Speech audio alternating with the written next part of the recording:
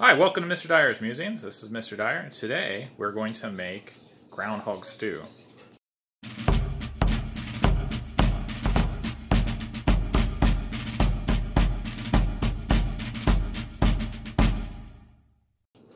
As always, I'd like to thank my wife and family for their unconditional support. I'd like to thank my students for always pushing me to be better. Right now, I'd like to thank my son who's in the kitchen with me, who normally doesn't like to cook, but he's here with me today. He's going to be helping me out. I also like to thank my viewers and subscribers, because without you guys, this channel wouldn't exist, and I sincerely appreciate you guys taking the time to watch this video.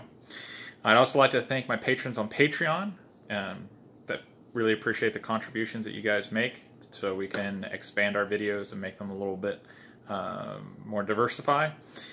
So today we are going to make Groundhog Stew. So if you watched one of my previous videos, you saw me take the groundhog and I quartered it up and I fried that for my family for dinner that night. Well, we still have the back section that's left over, and we're going to turn that into a stew because it's a lot easier to braise the groundhog, make it nice and soft and everything, and tear apart the meat instead of trying to fry it up and then tear it apart and put it in a stew. So right now we do have our groundhog that was soaking in a salt water. My wife, who has a more sensitive nose and palate than I do, said that the fried groundhog still tasted a little gamey. So to get rid of some of the gamey taste, I put in a pot of water covering the groundhog, and I put about a half a cup of salt in with it. And you mix it all up and you make like a brine solution. And that salt water supposedly helps draw out the gamey taste. So we're hoping that that's what it's going to be for. Another nice thing, since it's a soup, there's going to be a lot of flavors that's inside of it. So you don't have to worry about the gamey flavors as much anyways, because it's most likely going to be masked with all the different herbs and the vegetables that we're going to put into it. Go ahead. Okay, Kaya, what are we doing here on the stove? We're heating up the oil so we can take the groundhog and brown it for about 2 minutes, and then we're going to transfer it to the cooking pot. Are we only worried about one side? No, we're worried about two. Both sides? So we need to brown one side, flip it over, and brown the other side? Yeah. Okay. Now, it looks like the skillet over here that we're using is starting to smoke a little bit. So that's a good sign that our oil is hot enough to sear the meat pretty well. And what that's going to do is that's going to lock in the juices. And then when we transfer it over to the pot and we braise it and we cook slow and low over a long period of time, that'll help break down the fibers in the meat, and it'll make a really tender potted stew. We have our groundhog out of the water, and we've rinsed it off with cold water. Now we're going to get ready to put some salt and pepper on it. And we're going to coat it on both sides with that salt and pepper before we stick it in the frying pan. I've added the salt and pepper liberally on the top and on the inside. I personally prefer kosher salt and fresh cracked black pepper, but the choice is completely up to you and what you have in your kitchen. So now we're going to apply it to the frying pan. The groundhog is in the skillet. It's frying, as you can hear. Starting to smell pretty good. And you're not going to keep it in the frying pan for very long. All you're really doing is just browning it on both sides. So it takes about 2 to 3 minutes on each side, as long as your skillet is good and hot. You want to make sure your oil is hot really well before you put the meat in. Otherwise, it doesn't sear the meat like it should. One of my favorite things about stews is you can put just about any type of vegetable that you want in, and just about any type of seasoning that suits your flavor. The 4 main things that I like to put in my stews is onion, garlic, celery, and carrots. You can also put things in like potatoes and other flavorful vegetables that you like. Okay, so with the garlic, what you want to do is you want to take that skin off. There's a few ways you can do that. You can put it in the frying pan, heat it up, and get it soft, and it squishes down. What I'm going to do, though, is I'm going to take the flat of my knife, I'm going to put it on the garlic, and my palm, you hear that cracking noise? And all you have to do is then peel off. The garlic comes off real easy. My son already took that one off, so now we're just going to mince it up.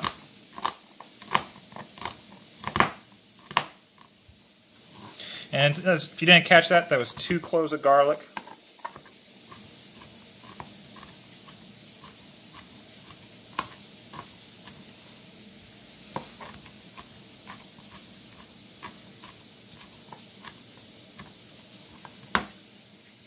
Vegetables, I always take a whole onion and I chop it up, and I try to chop it up fine. Some people like it coarse. I have 3 children, and some of them just don't like the sight of onion. So the finer it is, it tends to blend well with the soup. The carrots I also went ahead and chopped up. Now the carrots will take a little bit longer in the soup to cook, so that's why those are the 2 vegetables that I chopped up. The onions are going to go into the frying pan, and they're going to get translucent, and then they'll be added to the pot from the frying pan, and I will take it from there. As you can see, our onions are becoming nice and golden and translucent, and they're almost ready to be thrown into the pot. And after they get thrown in the pot, I'm going to put the garlic in the frying pan for just a few seconds, get it warmed up and heated up. That way it gets nice and soft before I put it in the pot. Garlic was thrown in the frying pan, and it didn't take very long, like about a minute or 2, and it's already browning. So it's ready to go into the pot with the onions and the groundhog. This is not in a period recipe or anything for the American Civil War, as far as I know, but I do like to cook with beer, and I'm going to use this. I have an allergy to alcohol, so I can't drink alcohol anymore. So I'm going to use this non-alcoholic beer, and it's very similar to an IPA. So it'll add a little bit of a citrus to the stew. My son is pouring in the non-alcoholic beer. You can use regular beer if that's your thing. And what that's going to do is that's going to deglaze the bottom of the skillet. Of course, if you're using regular beer, then this would burn off some of the alcohol content that would be in it. And you take your spatula, you scrape up any of the bits that might be in the bottom of it. Some people like to use a white wine for this kind of stew, but I'm a beer guy. Okay, so that's ready to be poured into the pot. Got my pot handle here. Pour it directly over that. And now we're going to add about 2 cups of chicken stock. And if you don't have chicken stock, something that you can use is like a bouillon substitute. I like to use this one. I use this one quite a bit when I don't have chicken stock, and it adds a really good chicken flavor to it. We have the pot at a regular boil. We're going to lower the heat down to get it down to a regular simmer. That way we cook it low and slow for a couple hours. We went ahead and we put in a few bay leaves. We added some rosemary and some thyme and a little bit more pepper. And this is all to personal taste, no particular measurements. When I grew up to cook, my dad never really taught me with specific measurements. He just said throw it in until it starts to taste good, and that's what I've kind of gone with growing up. So just add the spices to your own personal flavor. Always, nothing else, go a teaspoon at a time and see what kind of flavors meld together that you like and adjust from there. Alright, so this is going to go to a low simmer, like I said. It's starting to drop down now, and that's about right as you see it. We're going to put the lid on it, and we're going to forget about it for a couple hours. Alright, ladies and gentlemen, as you can see, it's been 2 hours since we put the lid on the pot and everything, and the meat is just ready to come off the bone. As you can see, it's fork tender. It's ready to go.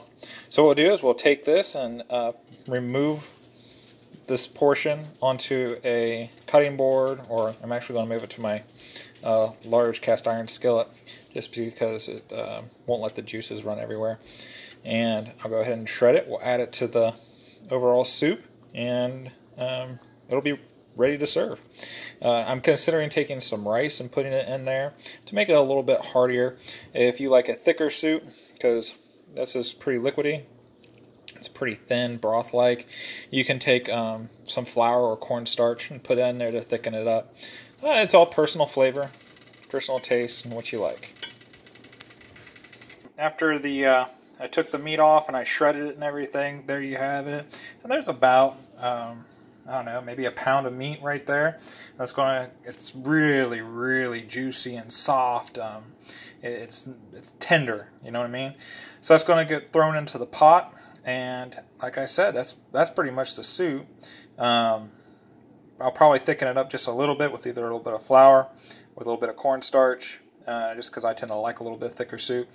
And I will probably throw in a little bit of rice in there as well. Now I have a family of 5, that groundhog that I killed, and I took the 4 legs and we ate that for dinner last night. And this soup is going to feed my family of 5 for at least one more night, probably 2. So there you have it. If you are ever thinking about eating groundhog, it's a good option for you. It's a very mild game meat. It tastes a lot like rabbit, and you know, it's just, people have a adverse feeling towards groundhog for whatever reason. I don't know, it's because they live in the ground or what have you, but it's good eating, and I suggest that you give it a shot, especially if you have one that's terrorizing your garden or whatever.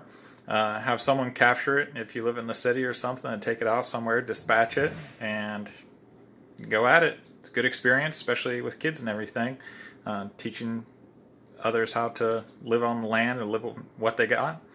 If you have any questions or any comments, please let me know. Thank you very much. Please like the video if you liked it. Please subscribe. Have a wonderful day. Give a kiss and hug to your loved ones, and take care.